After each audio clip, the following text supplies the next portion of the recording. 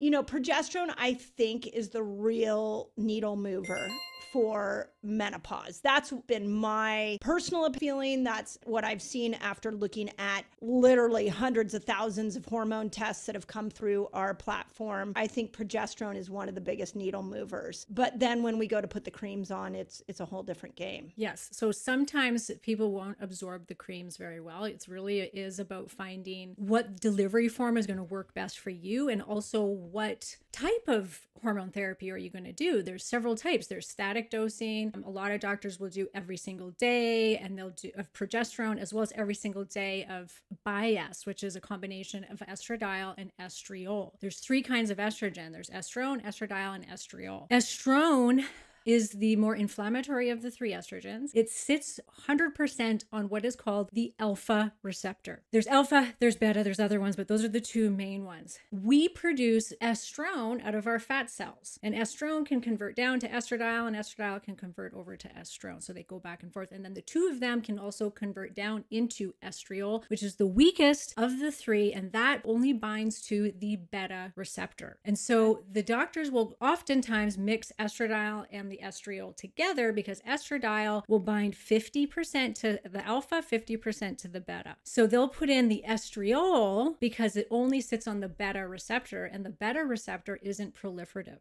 The alpha is. So the estrone is the one that's linked more to breast cancer because it can be proliferative. So it doesn't cause it, but if you have breast cancer cells, it can make it go there and grow. When we swallow estrogen of any kind, so it sounds like you're on a bias troche. So we end up swallowing I'm on a troche, yeah. Yeah. So we end up still swallowing about 40 to 50% of troches, even though they're sitting in the, like, obviously, right? We're going to swallow some of that. When you swallow estradiol, it has to go through the first hepatic pass of the liver, and then it will be converted to estrone, the stronger of the ones. Now, that said, remember, it can still convert down into estradiol throughout the system, proliferate, like inside the body, not through the liver, inside the body. So when you swallow it, you're going to be getting a lot of estrone, which is the more inflammatory one, that is not the one that is our primary hormone. So estradiol is like the mother of all hormones in our body. It is I think it's the most important one because of its far-reaching effects on our health. Progesterone, though, is needed to counterbalance that estrogen. So progesterone's wonderful. So some women are really like,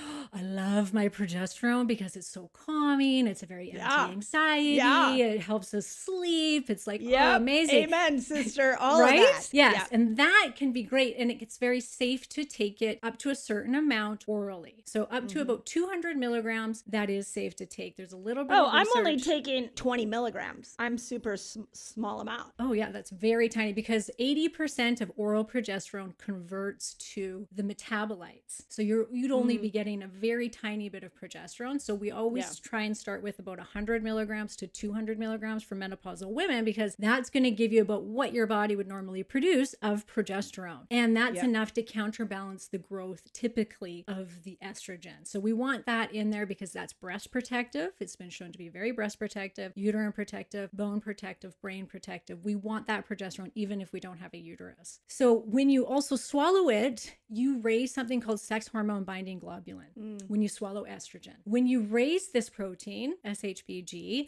you can think about it as a little bus that shuttles your hormones all over your body. And when it's on the bus, when your hormones are on the bus, you can't utilize the hormones. The hormones have to get off the bus in order to dock onto a receptor and send its message through. So when you're swallowing, you have to watch that SHBG number, because what it's going to do is if it gets too high, it's going to bind up primarily testosterone, second to that estrogen, third to that dihydrotestosterone. So then you're kind of moot, you're taking it and it's like you're binding up these hormones that you're trying to get into your system. So I personally don't recommend swallowing the estrogen. The progesterone, yes, it's fantastic, but testosterone and estrogen will raise that SHBG, and the estradiol will convert to estrone.